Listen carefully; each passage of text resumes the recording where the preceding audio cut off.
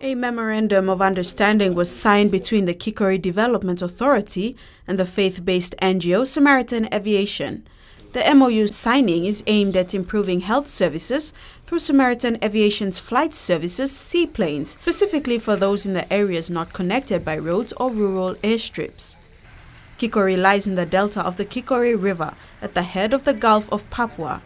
Minister for Kikori Soroi Maripo Yowe has allowed Samaritan Aviation into Kikori to solve health service access into the area. We hope that we'll give you the type of support you need to get an new aeroplane, or facilitate your activity in this part of the country.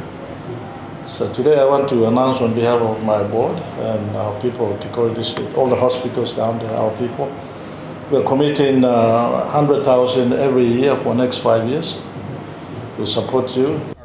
Samaritan Aviation Medical Director Dr. Chris Cook acknowledged the commitment on behalf of the Executive Board as well as the founder Mark Palm for the support in their work to carry out health service in the Gulf Province. Our organization's been around in PNG now for 13 years. We have a proven track record for what we do.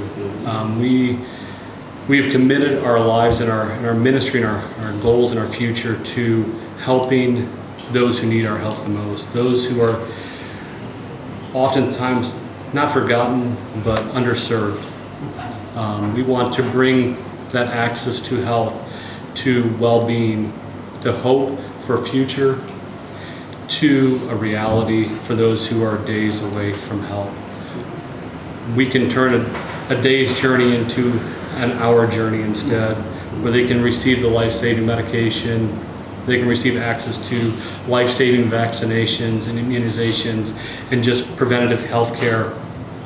That's our goal and that's our dream and our vision.